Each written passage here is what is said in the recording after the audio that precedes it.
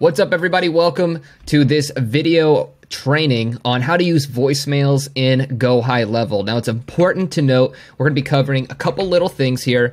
Most importantly, how to set up voicemails for your company, and then how to use voicemails in your follow-up sequences. And it's an important thing to note that when you do voicemail drops, like follow-ups, let's say you have been following up with somebody in email and text, and you want them to get a voicemail about your offer and hear from somebody in your company, it does not always work. And that's for a number of reasons. You have different carriers like T-Mobile, Verizon, AT&T, who have different rules and policies on different things. And you also just have the fact that people's voicemail boxes are full, and you have all this technology talking to each other like phone numbers, rerouting. It's a really technical concept that we don't have full understanding of on our side, but neither does GoHighLevel. If you want to go ahead and go to help.gohighlevel.com, you can always search their exact documentation, but we're just going to make this easy today. So let's talk about setting up a voicemail for your company.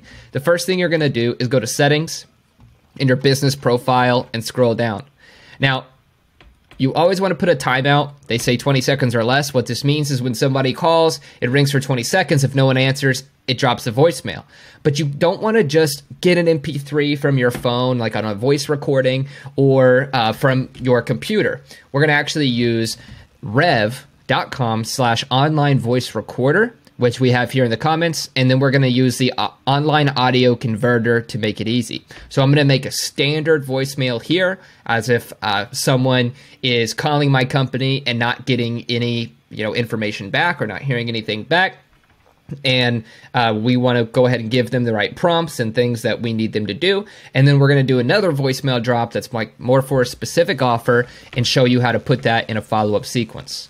Now, some standards to leave as a voicemail in your company. You might have a phone number that's routing to a personal inbox or to a personal phone, and you might have a voicemail on that phone, like in your company, and that will happen. If it's rerouting too, they will usually hear that voicemail. So you want to make sure that these are one and the same. So that way, if you have multiple numbers set up in your company, the voicemail that gets rerouted to certain phone numbers is similar to the same voicemail for numbers that don't get routed to your primary location.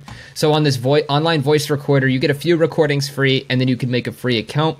You just hop over here and you press record. Super easy. Hit record, and it will immediately start. Hey, thanks for calling Remote Media Team. We are either away or currently speaking with another customer. You may text us at 317-483-7334 or email us at support@remotemediateam.com. We look forward to speaking with you soon. And when you pause, you can preview it if you want to listen to it, which I will do. And I'm unsure if you'll be able to hear this playback into the video, but I'll go ahead and play it through. We're currently speaking with another customer. You may text us at 317-483-7334 or email us at support@remotemediateam.com. We look forward to speaking with you soon. And once you have this recorded, you just go ahead and hit the download file. It'll trim it and keep it short, right? 15 seconds. It doesn't need to be anything extreme. And then you want to downsize this file and change the quality, which makes it easier for the SMS and other providers to deliver it. So we're going to open the file here in Online Audio Converter. We're going to go grab this rev file here. We're going to drop it down to economy and then press convert, download. And it's going to give us that new file. And if you want to play it on your computer, you can. If I go here, I can see the one from 12:46 p.m., not this one from earlier. I just want to make sure that it plays all right. Calling Remote Media Team, we are either away. So it's playing just fine on my side. So now I'm going to head over to our settings. We're going to upload that file from 12:46 p.m. and we'll have that set up for a company. You can play it here and listen thanks for as calling well. Remote Media Team. And save the call settings. So you'll have that set up for your company for any of the numbers that you're sending messages to. Now, what about voicemails that we want to do for specific offers, right? Now, for this, you might have multiple workflows inside of your company, and you want to make sure that these drop to somebody. So we're going to start a new workflow here.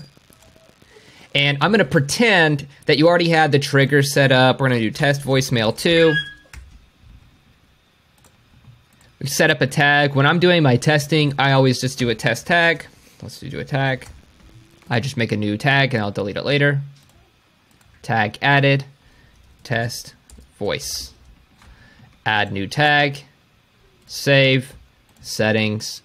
Allow multiple for now, just to make sure. Now, if you had a sequence that was already emailing and texting and you wanted to drop these in anywhere, right, you would already be using all of your workflows over here, and we just go ahead and select voicemail, and now we're going to upload a file. But this is going to be slightly different, right? This is not a standard company. You are now reaching out to somebody who's came in from a specific sequence. You're going to want to record a different voicemail and upload that. So we're going to go ahead and trash this because we've already downloaded one. Delete. We're going to record a new one. Hey, it's Tristan with Remote Media Team. I saw you opted in for our ad assembly line demo, and I wanted to make sure we got connected with you and got on a Zoom call. We'd love to learn more about your company, and I can't wait to hear from you soon. As always, you can text us or call us at 317-483-7334, or you can email us at support@remotemediateam.com. Look forward to talking to you soon. Thanks. I'm going to preview it again to make sure it sounds good. Hey, it's Tristan with... Once I know it does, I'm going to download it. Come over here to my online converter. Refresh that screen. Download. Sorry. Open files. Rev1. Convert. Download. Now I've got Rev1. And I can hop over here and upload that file. Rev1 at 12:49 p.m. Open. You can see it previews here, so that way you know exactly what's coming out. You opted in for our ad assembly line. And then press save.